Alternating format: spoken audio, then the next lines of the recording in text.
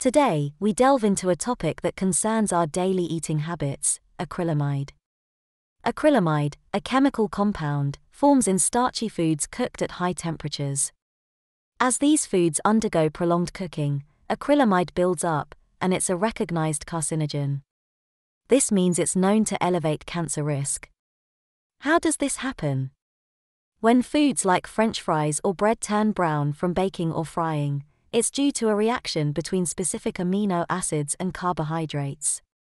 This reaction, known as the Maillard reaction, signifies acrylamide's presence. Let's look at the numbers.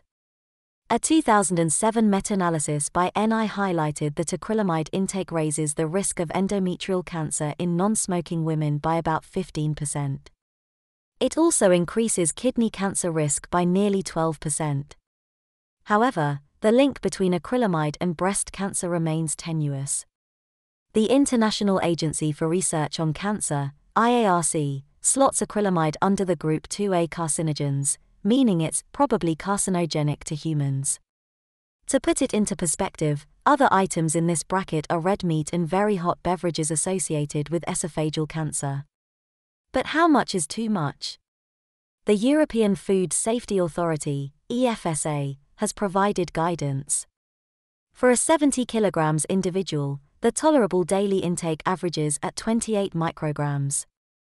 To illustrate, a serving of French fries contains about 50 micrograms, while 100 grams of bread holds approximately 30 micrograms. Cooking time and temperature are crucial.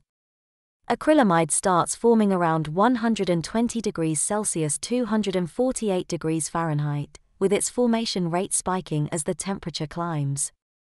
The longer and hotter you cook, the more acrylamide you might produce. Here are some tips to reduce acrylamide exposure. Choose whole grains, they can lessen acrylamide absorption. Pre-soak grains, a simple soak can cut acrylamide formation by half.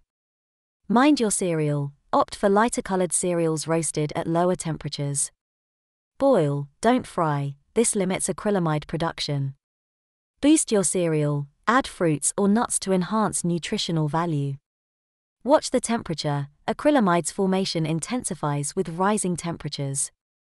Remember, acrylamide isn't the only frying-related health concern.